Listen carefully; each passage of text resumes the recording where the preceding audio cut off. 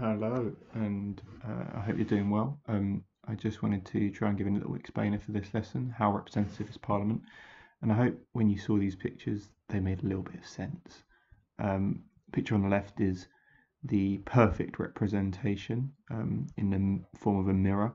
Picture on the right is obviously not an accurate representation or representation of the man looking into the mirror. So these are kind of two images to typify good representation or effective representation and ineffective representation. So, lesson today, or lesson you should have got through, uh, there's some key terms. Burkean and delegate model representation. Very simply put, Burkean model representation is the extreme, or let's say, most refined version of representative democracy. And the delegate model representation, if you read it and you thought, oh, that sounds a lot like direct democracy, that's because it kind of is. It's an attempt to try and merge, compromise between direct and indirect democracy. You give a representative a role, but actually they're just a delegate and you can take them back if they ain't doing the right job. And if they're not following the orders that you as a group have given them.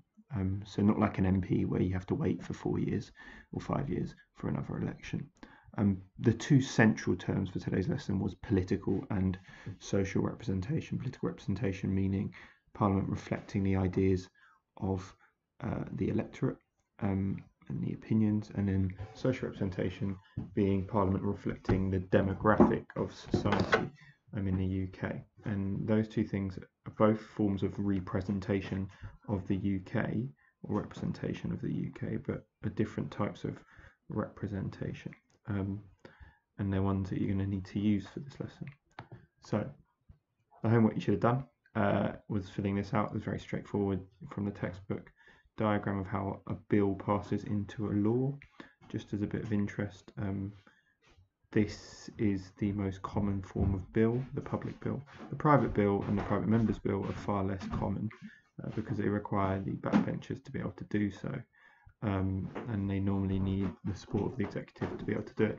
And then legislation passing, this is when the bill goes from a bill to a law. You've got first reading, second reading, committee stage, and by this point here, it's basically done. It's going to happen, and it transfers over to the third and final part of Parliament. You may not know about. You've got the House of Commons, House of Lords, but also the monarch is in Parliament as well, because our constitution is weird, and the monarch gives the final seal of approval. They will never not do that. The last time a monarch blocked a bill turning into an act was in 1707, so that's not going to happen. You also should have done this, straightforward, this, straightforward, kind of recap, which should be straightforward, and then this was the main part of the lesson. This here is an attempt to try and assess how effective Parliament is at representing or representing the UK, and there are different ways in which it could represent, and I gave you an example of political representation. I did it for you. An example of an MP politically representing the views of their constituents. So, for instance, Naz Shah representing the interests of Muslim and Jewish constituents. So, thank you, Abdullah, for that one. Although you did basically just nick my one from Afsana Begum, but still, it still works. And some bad examples, examples of ineffective representation, political representation. First past the post being disproportionate is the kind of essential point here. Doesn't represent necessarily how the public vote. Right now, we've got a government with a large majority in Parliament who did not receive a majority of the vote of the UK public. They received a minority. In fact, more people did not vote Conservative than did vote Conservative, and that's quite common in first past the post, as we know. I then wanted you to look through the other types which were here, which were pretty much all social representation. And I gave you some slides to look at here. And in fact, we did a quiz yesterday or the day before that was aimed at testing your knowledge on this stuff. So I hope you found this interesting, useful. A few things to point out. Yes, women. There are more women in Parliament than there were before. However, as many of you probably have noticed, there are 50% of women in the UK. So having what is at the moment only 33.8% in Parliament is disproportionate, it is ineffective representation, even if you could argue it's becoming less ineffective over time. Labour Party and Lib Dems, I mean, the Lib Dems are kind of disregarded here because they've only got 11 MPs as a whole, but the Labour Party do have a majority actually of female MPs just, which is, you know, taking the lion's share of the work. If you look at the Conservatives, they have over 75% men as MPs, so it's disproportionate. And then if we look here at ethnic minorities, again, really interesting points here about how the British Parliament has become more representative of ethnic minorities. However, again, the question to ask is which ethnic minorities, which class of ethnic minorities, when we're talking here about what we'll come to see next year is what we call intersectional politics, or the understanding of ethnicity and class interacting. You've got, yes, you have got a more diverse parliament in terms of ethnic minorities, but are they all coming from a very particular class background?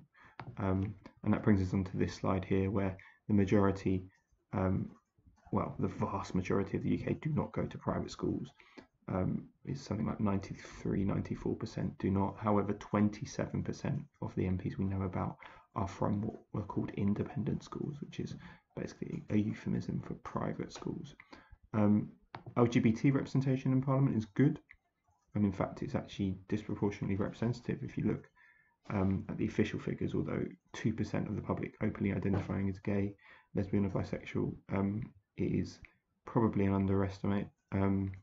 And there are no trans MPs in the UK, even though percentage-wise there should be one if it was representative. So there's still work to be done there. There's a video here you can see of Ken Clarke that you may want to watch in relation to Burkean and delegate models of representation. You don't need to, but it's interesting, him basically saying, I don't care about the referendum, I'm going to vote with my conscience. And that's what Burkean representation is about. Edmund Burke, a conservative thinker from the 18th century, says that once you get elected, it is in your power to decide, because you are the intelligent one, you are the educated one, and you are the professional politician. And so the plenary had these three questions, and I look forward to seeing some of your answers to them. Are the Lords of Commons more politically representative? The Commons are. However, the Commons itself isn't that effectively political representative because of first past the post. We have yet another argument against first past the post. Socially representative, I think the Commons, you could argue, is still far more. However, the Lords would argue they do have some form of representation in having people from different backgrounds, different experiences. For every Lord Sugar and Baroness Lawrence, they could argue they represent different sections of society. And finally, how representative is Parliament overall? Well, the Commons takes the fair load of representation as a function, as one of our 5 functions. So the Commons, you could say, is somewhat representative, far more so than the Lords. But how, that number is really up to you to decide overall how representative Parliament is. And that is that.